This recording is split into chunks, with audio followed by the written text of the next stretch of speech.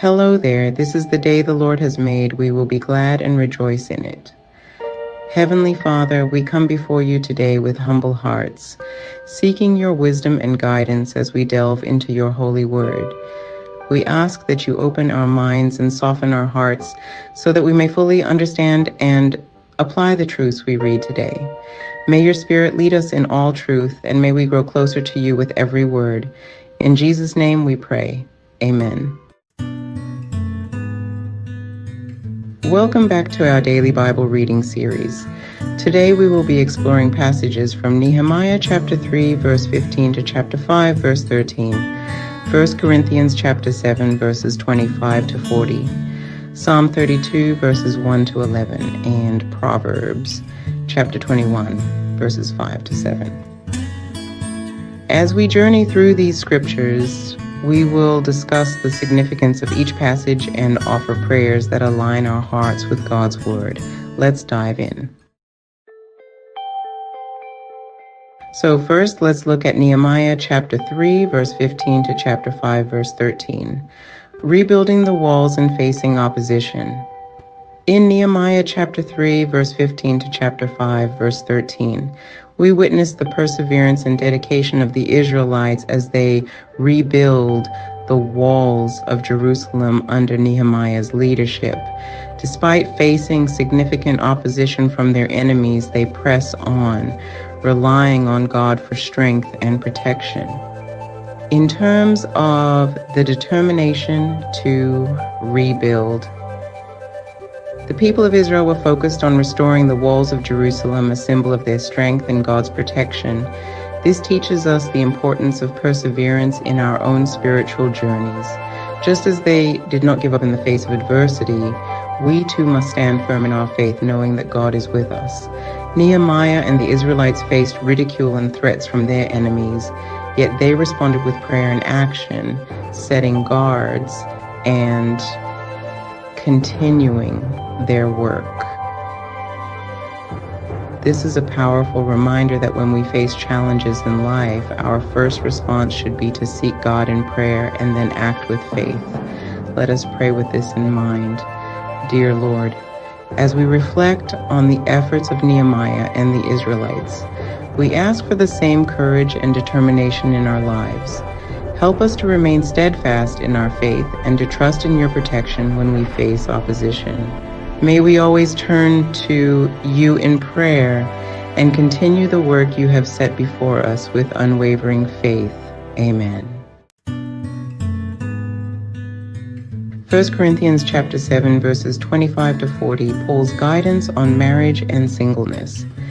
In 1 Corinthians chapter 7 verses 25 to 40, Paul offers counsel regarding marriage and singleness, addressing those who are betrothed and those who remain single.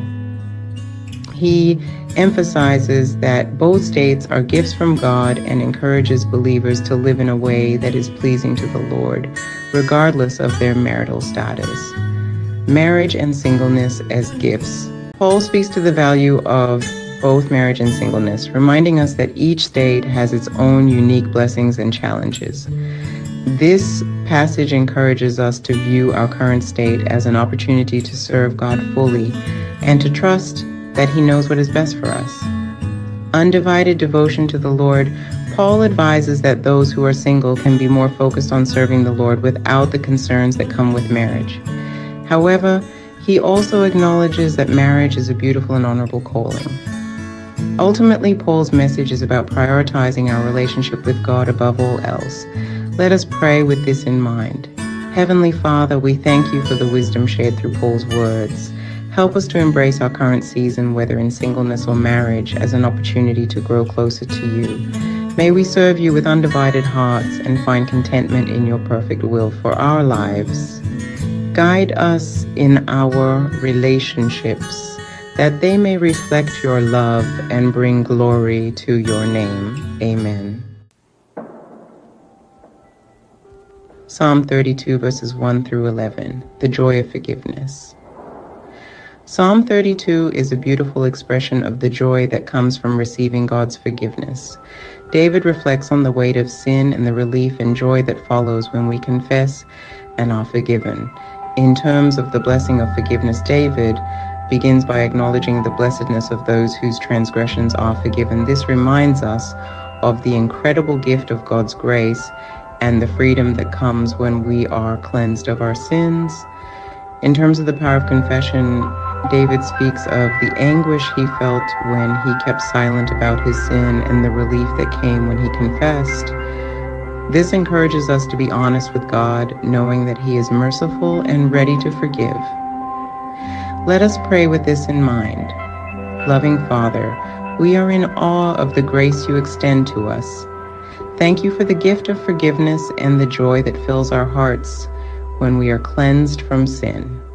Help us to live in the light of your grace, quick to confess our sins and to seek your mercy.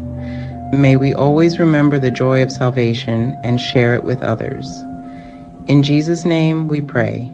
Amen. Proverbs 21:12-5-7. In terms of wisdom in planning and integrity, Proverbs 21 verses 5-7 offers practical wisdom on the importance of diligent planning and the value of integrity. It contrasts the outcomes of those who plan wisely and act with honesty versus those who seek shortcuts and engage in deceit. Discussion, diligence, and planning. The proverb highlights that careful planning and diligence lead to abundance, while haste leads to poverty. This serves as a reminder to be thoughtful and intentional in our actions, trusting that God blesses those who work diligently. In terms of the dangers of deceit, the passage also warns against dishonesty and injustice, noting that such behaviors lead to ruin. Integrity is a key theme here, encouraging us to live in a way that honors God and reflects His righteousness. Let us pray with this in mind. Most wise Lord, we ask for your wisdom as we make decisions in our lives.